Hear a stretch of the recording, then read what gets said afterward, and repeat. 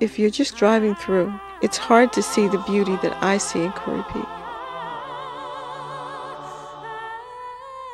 After I moved away when I was 8.5, I thought my whole world had come to a halt because we moved away to the big city. Getting older, that's the place I go to now when I need to think and when I need to find my center.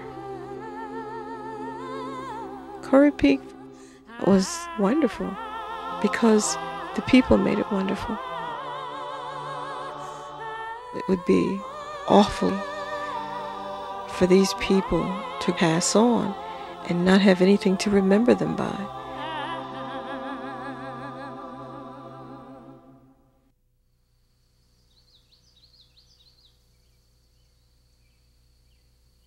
Ring around a rosy, pocket full of posies, ashes, ashes, all fall down.